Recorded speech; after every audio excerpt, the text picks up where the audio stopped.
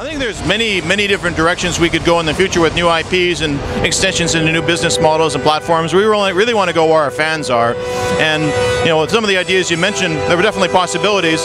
We're committed to Star Wars: The Old Republic for many years post-launch. It's going to be a massive endeavor to continue to drive content to our fans and make sure the service quality is really high. So that's really our focus right now with our MMO team.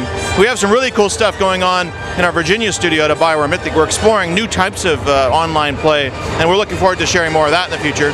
We also have some new things in the pipe we haven't announced yet out of our Edmonton studio, and we're obviously looking at Mass Effect, Dragon Age, as they're epic franchises. We have more things planned in the future, like Mass Effect 3. It's the beginning of a galactic war. So, well, the future is bright.